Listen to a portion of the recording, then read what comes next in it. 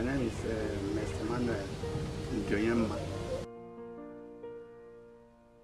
That is many years ago, but I can still remember something. That was around 4 p.m. I just back to my new place.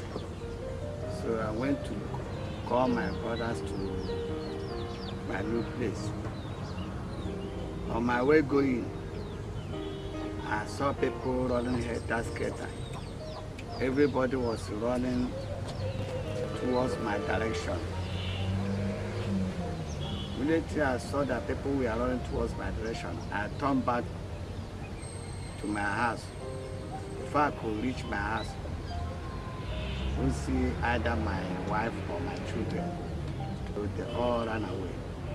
My wife took my 2 kids, Ifoma and the smaller brother, Bright. I was 3.5 going to 4. So it was on a Sunday evening when we were hearing sounds and different buildings were collapsing. I was at home with my mom, my kid brother and my uncle. My dad was not at home that day because he went out. So everybody was running towards our direction because we just moved into our house that day. And my mom backed to my junior brother and she held me on her hand. And we were running towards the canal. By that time, when you say canal, during the evening time, there was a lot of water hyacinth covered the canal. You hardly noticed there's a water there because there was a lot of grasses, a lot of things. So people thought that that water hyacinth is ordinary ground. They want to cross to the other side through that, but anyone that cross will fall inside and sink. The mud inside the water will hold the leg, nobody will move. So a lot of crowd, many people were climbing those that were on the ground to pass through to the other side. Because crowd was too much. When you say crowd, the crowd is not something you can say like 100 people, it was thousands trooping at one particular spot. So people were crying, people were shouting. At that time, when I came back, I was still searching for my people. See whether I can see them. I was searching up and I couldn't see them. Not knowing that something tragedy has already occurred in my family there. Because that was the day I just packed into that particular day. So when I searched throughout the whole day, till the evening and night, I couldn't find them. So the following day, I crossed to the other side to search for them. It was when I saw that there was a lot of corpses. The people have some died, some still inside the water. So I managed to look throughout the whole corpse from all corners. I couldn't find the corpse of my family there. I found myself at the other part of Ikeja. My mom called me when I was in the water.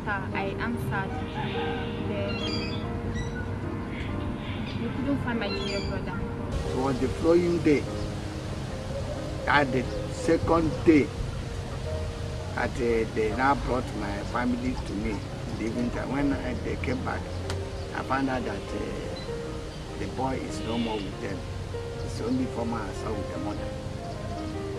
When I asked them, they said that the boy fell inside, all of them fell inside the water. My wife was searching and managed to see Ifoma and grabbed Ifoma, the one that she saw. The other boy is nowhere to be found inside the canal.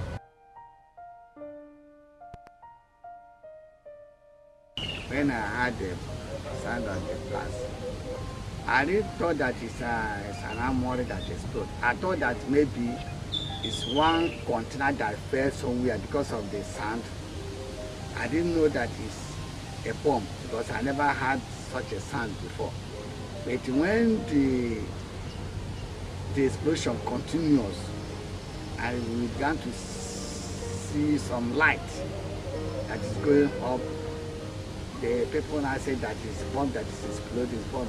I haven't had such a sign. Because when I realized that actually it was bomb, when every house that is near, if you touch it where it's stood, it will be shaking. That is when I realized. Large Abubakar, I think that was the vice president of that time of Obasanjo administration. He visited us. Then, led by the governor of Lagos State, Tinubu, by that time, they all came. So when they came directly to where I'm living, to my house there, because I was the last person that is living at that place by that time. They came,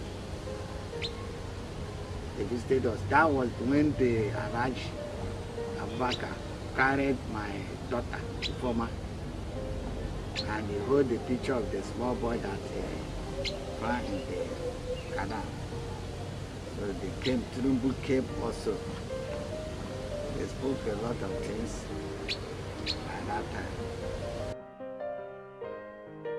There hasn't been any form of compensation, but as at 2018 during the presidential election, I heard Atiku was trying to reach out to my family and promised to give us a better place to stay and help us one way or the other.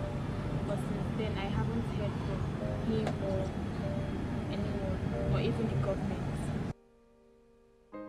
I have never received any compensation. It was Fashola administration that promised that they will give 250,000 as I earlier mentioned, which gave other people. Among the 84 of us that is at the second batch have not received anything.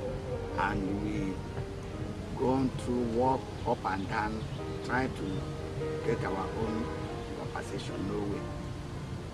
So I was among the 84 of them that have never got anything, either from the federal government or individuals.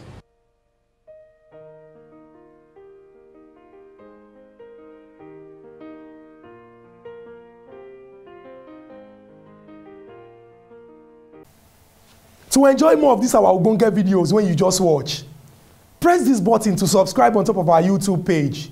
You go love am.